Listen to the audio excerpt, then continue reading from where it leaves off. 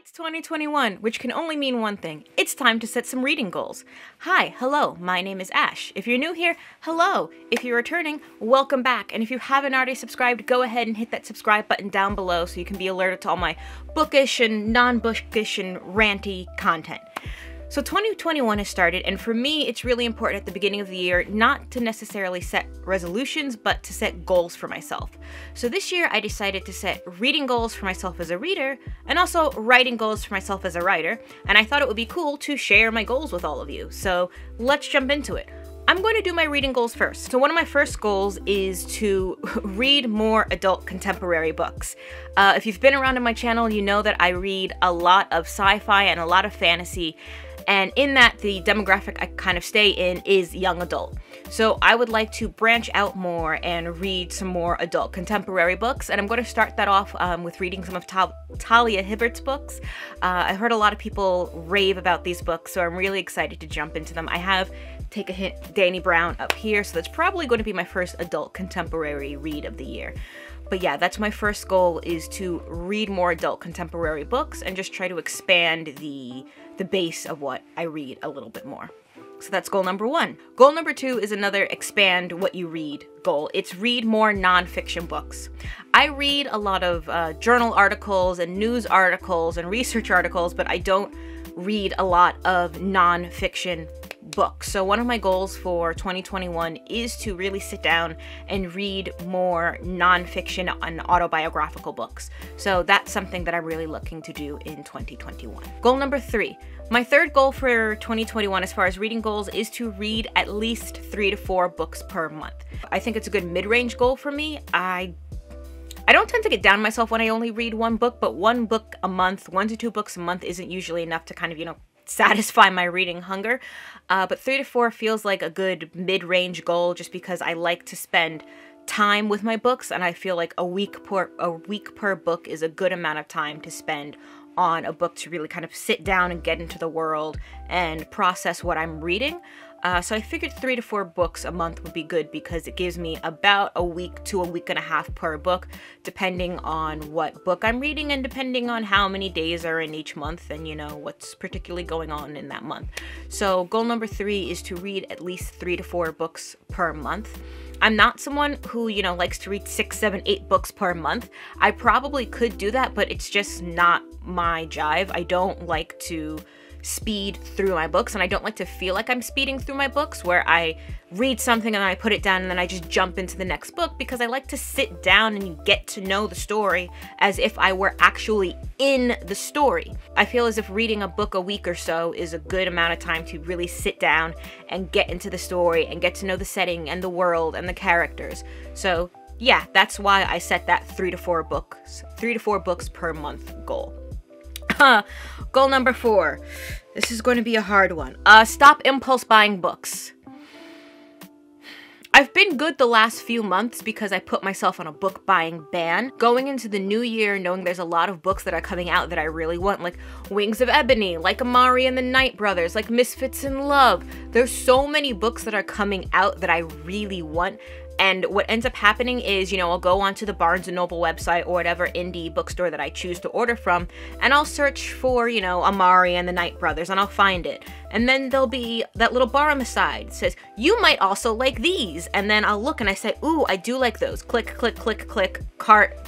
So my goal for this year is to stop doing that because yeah, I have a lot of books and I want to sit down and actually read the books I have. Do I want to get the new books that, were on my anticipated releases list? Yes. But I also want to focus on the books that I have now and not impulse buy so many books. So yeah, that's a goal that I have for myself that I'm really hoping I stick with. My fifth goal is to read every day. And that sounds really simple and basic, and you're probably like, Ash, you're a booktuber. You don't read every day? Not always. I try to.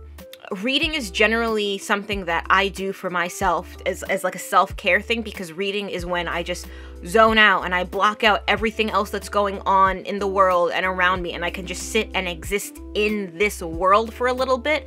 And I haven't been taking the time out to do that because I've been really busy with other things. So as an act of self-care, I put this on the list to make sure that I sit down and intentionally read every day, to give myself that space and that time to just kind of back out of reality for a little bit, if that makes sense. Those are my 5 reading goals for 2021, and now we're going to move on to my writing goals for 2021. My first writing goal for 2021 is to carve out time in the day / schedule time for writing.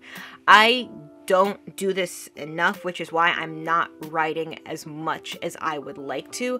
And because I don't carve out that time in the day and I don't sit down and have that time that is just Ash's time to write, I end up making excuses for myself and say, well, the day got away from me. Well, I got distracted with XYZ. Well, I did this.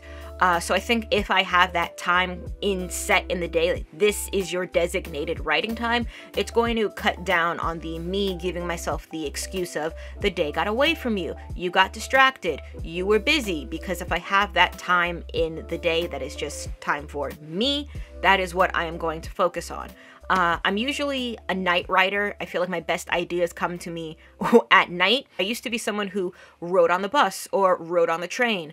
I can't do that anymore because COVID, and I'm not taking public transportation right now. I'm usually a night writer, and a lot of my best ideas come to me at night, but I'm also trying, again, not to use that as an excuse and find other times during the day where I can just sit down and be intentional about my writing. Goal number 2, and I feel like this is something hard, particularly for new writers, and I am a very new writer. I am a very green writer, and that is to stop expecting perfection from first drafts. It's very easy to sit down and just want to pound out a first draft to expect perfection from it, but that's when you sit there and then you get stuck and you don't like a sentence and you won't allow yourself to move past said sentence until you feel like said sentence is perfect. I have to stop doing that. And I know it's something that's not going to come to me easily. I know it's something that's going to take a while to rewire the brain. So I stop expecting that level of perfection from a first draft. I know in my brain that first drafts are supposed to be messy and they go through edits and revisions multiple times, but I'm still kind of in that. I still have to get out of that first draft perfection state. So yeah, that's my second writing goal, is to stop expecting perfection from my first drafts. My third writing goal is to complete one of my 2 works in progress by June of 2021.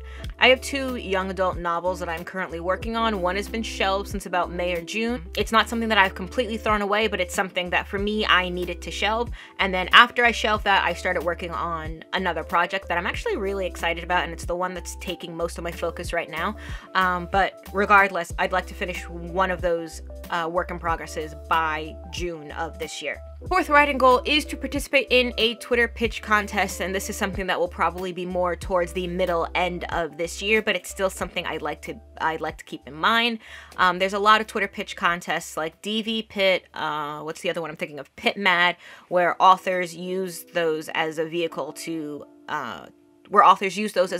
connect with agents in the hopes of having their book picked up. So that is something that I'd like to do this year. So fingers crossed for me. My last goal is a little different. It still deals with writing, but it involves Pinterest, and I'd like to utilize Pinterest more because when I have used Pinterest, it's been great for helping me organize my ideas and visualize things like settings and characters. But it's something that I stepped away from doing, so it's something that I want to get back in the habit of doing because I am a very visual person, and it really helps me to see things and visualize them before I start writing them. So I'd like to utilize Pinterest more to organize things like character ideas and storyboards and settings, so I can have a pretty clear visual of what I want to see in my novel. And those are my reading and writing goals for 2021. I hope you enjoyed this video. What are your 2021 goals as far as reading or writing or life goes? Let me know in the comments, and give a like, give a subscribe if you feel so inclined, and I will see everybody in the next video. Bye!